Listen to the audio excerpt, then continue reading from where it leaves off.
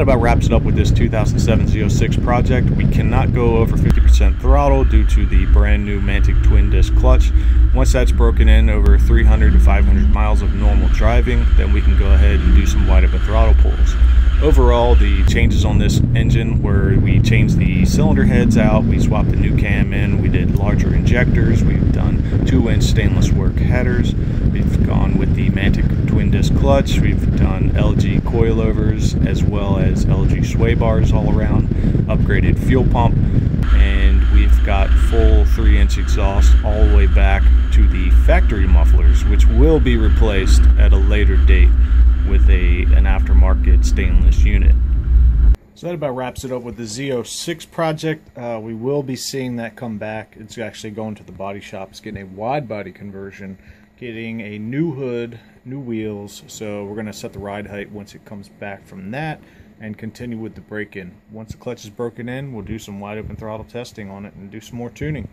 Peek of the next project. This is a top secret setup. We're doing some forged internals on this, so waiting to get this thing dropped off at the machine shop.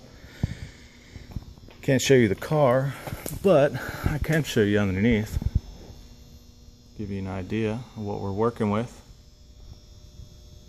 Ooh, you know what generation vet those wheels go to.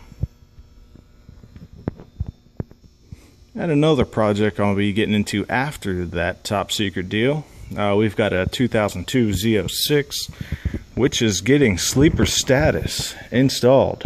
I will show you what we got coming in here in the next few weeks. So we're going to order a whole bunch of parts for this thing. TVS 2300, baby.